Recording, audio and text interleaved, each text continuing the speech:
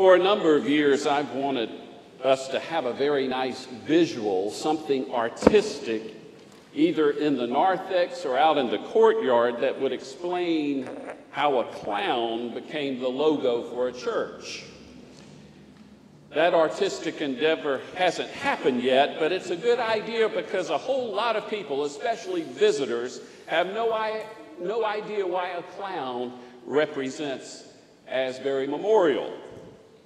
Some people think it's strange, especially since our culture, through novels and movies, has turned the original intent of a clown bringing joy and happiness into one that brings horror and fear. Stephen King did us no favor with his 1986 classic novel, It, which personifies evil as Pennywise the circus clown. The novel has been made into a movie and miniseries, so we are constantly seeing that clowns can do something bad. One of the main origins of twisting the clown image into something sinister happened in 1940 when DC Comics created the Joker as a villain for Batman. Oh, yes, I love Batman. I know you do, Brian. He's one of my favorites, too.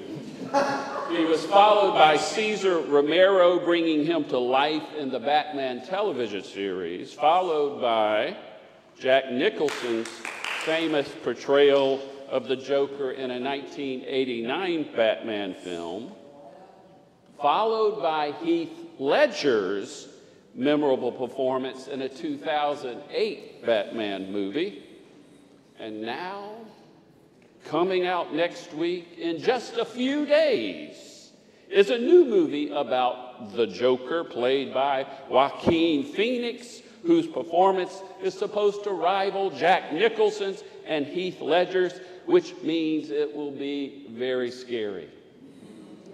In this culture of sinister clowns, it's very difficult for our poor little clown to connect with people as he tries to offer them light and love. The evolution of our clowns started in the 1970s when a group of women decided to meet for a time of fellowship.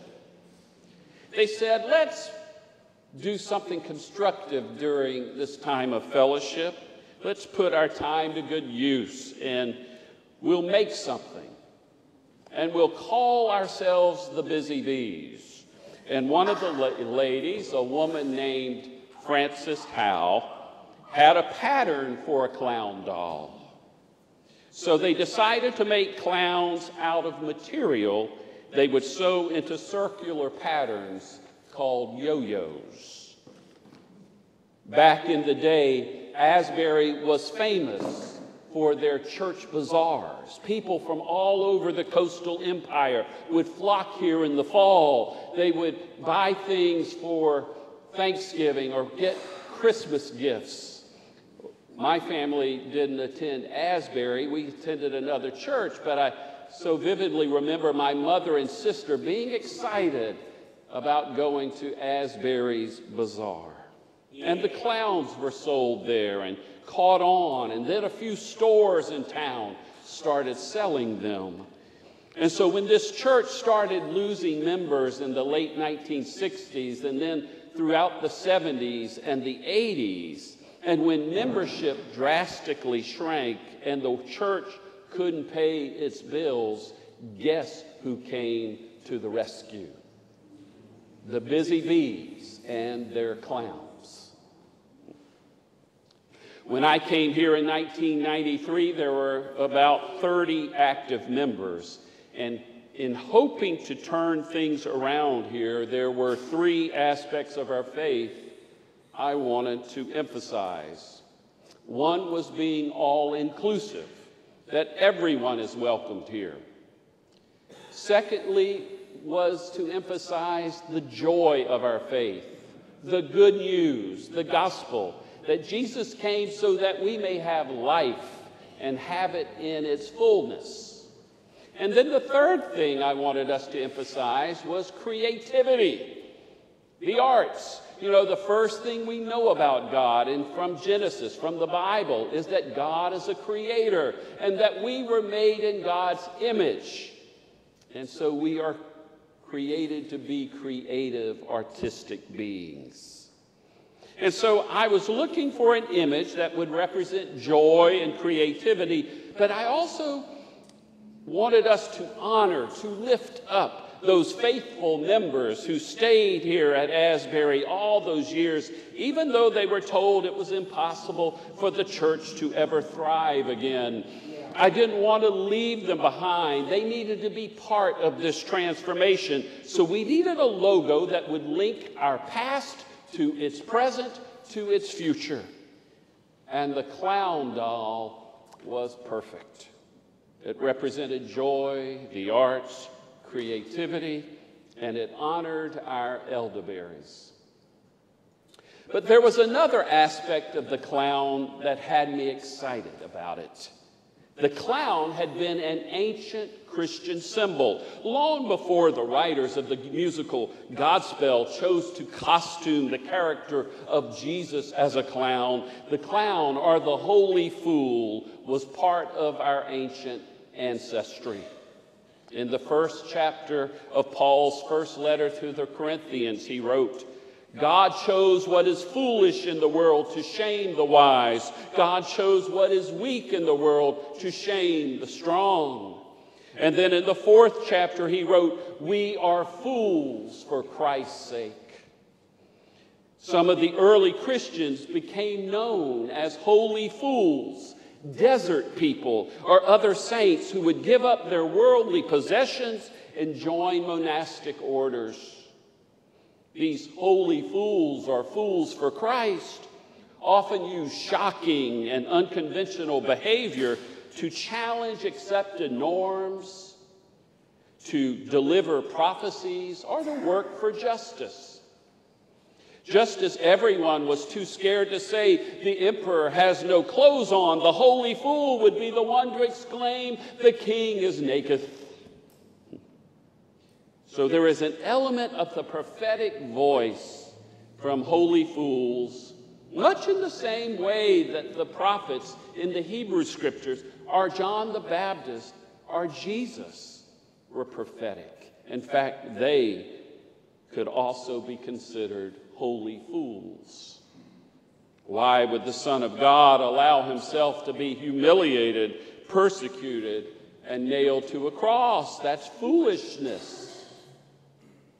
And so Christianity involves a lot of foolish thinking, upside down living. And perhaps there is no better example of this than the Beatitudes that Steve read for us today.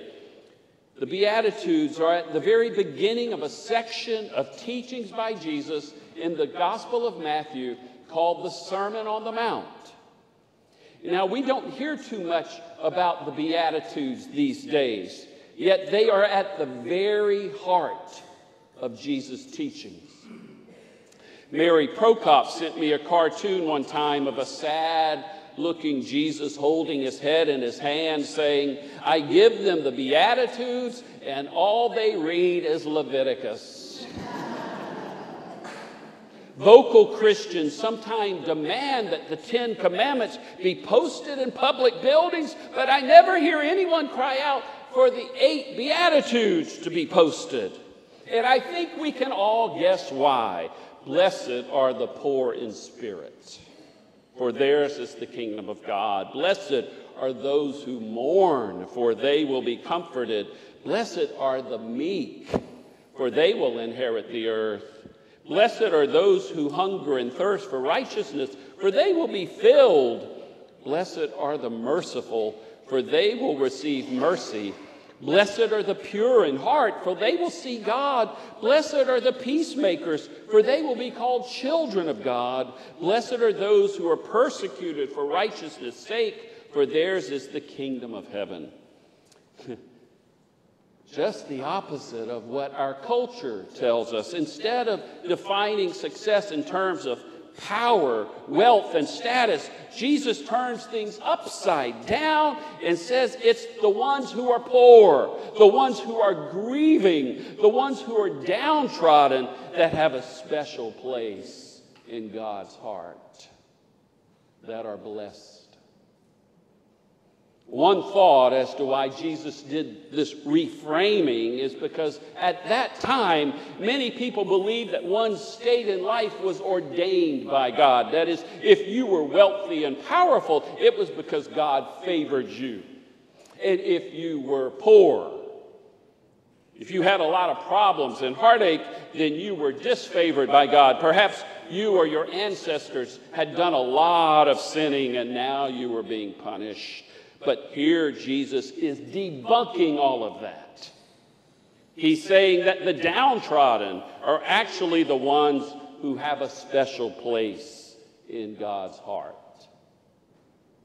Now, it's important to note that Jesus is not referring to what will happen to people after they die. A lot of people think that's what's involved here with the Beatitudes. The Beatitudes are not a, well, since you are poor now on earth, since you are suffering now, things will be better for you after you die in heaven.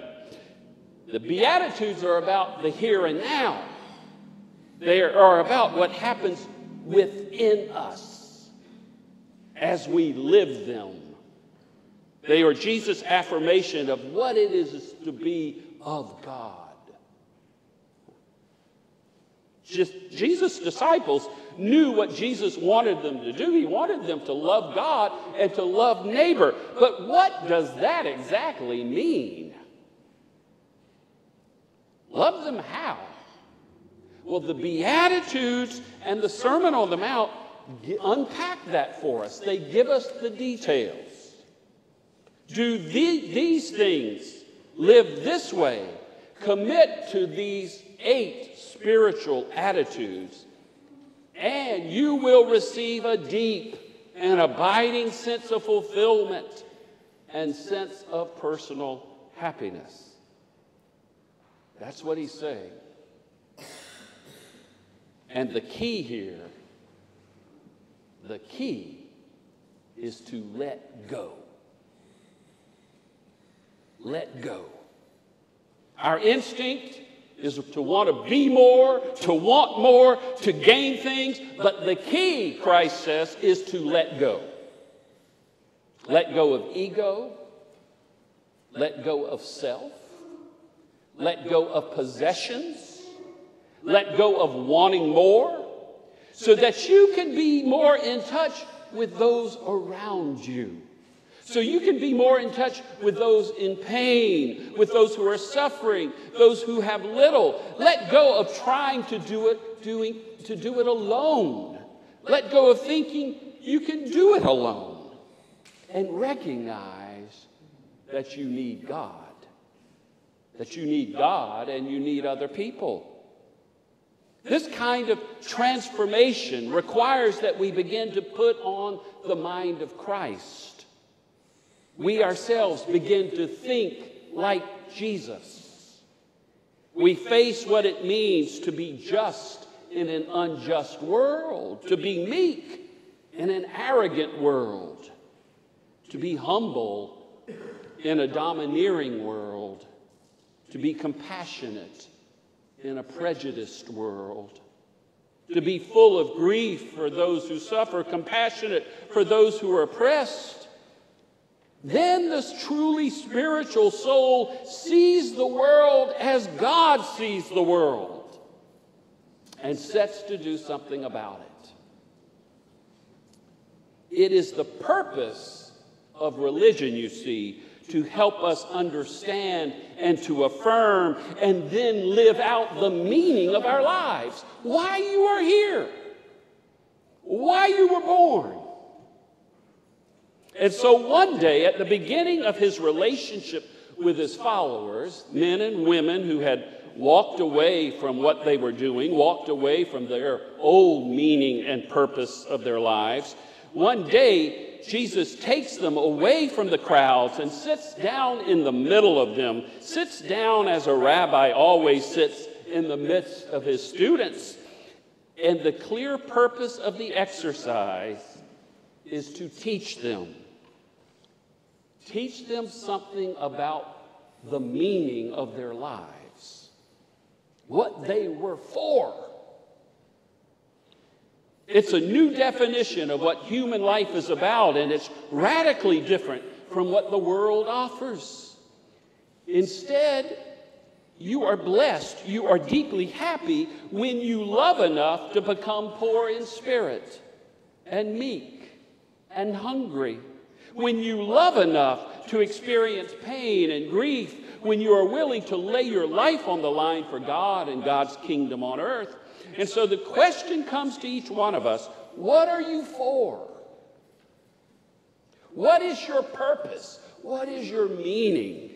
And the invitation is to take a long look at how you are defining your life.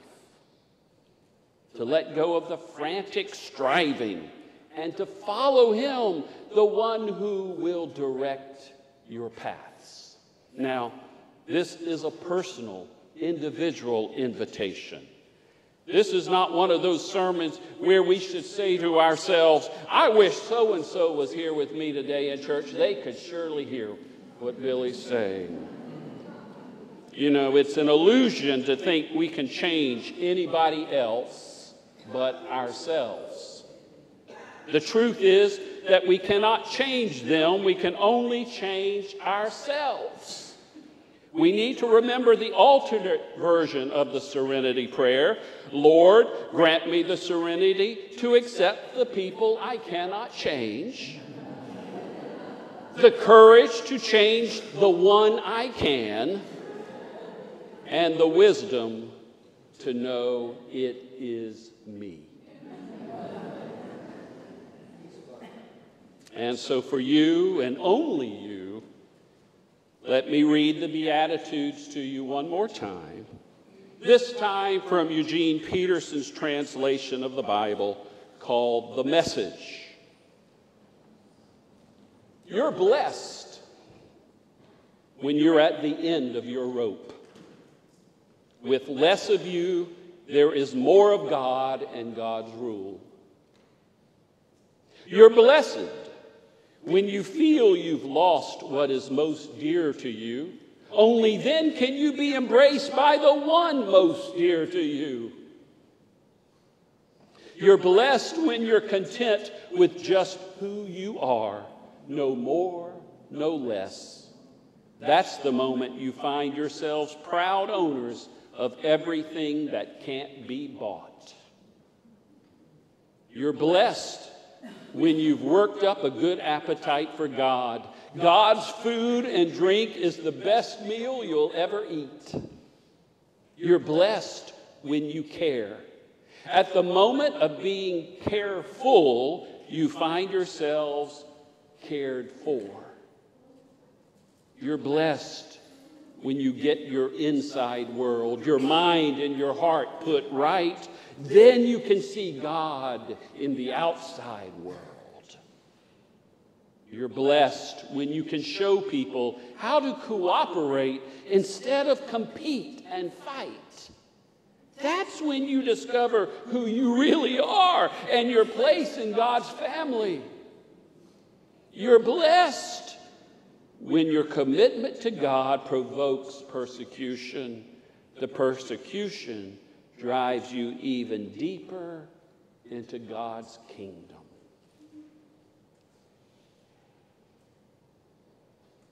I just heard this morning that the Desert Fathers would memorize all of the book of Psalms, all of the Psalms, and would recite them every day. And one of them said, it's like water on a rock. I know if it keeps dripping and dripping and dripping and dripping on that rock, it will one day change it. And so I encourage you to read those 8 Beatitudes every day so that it gets into your heart and your mind. And it will. God bless you as we seek to follow the teachings of Jesus Christ, especially the Beatitudes. Amen and amen.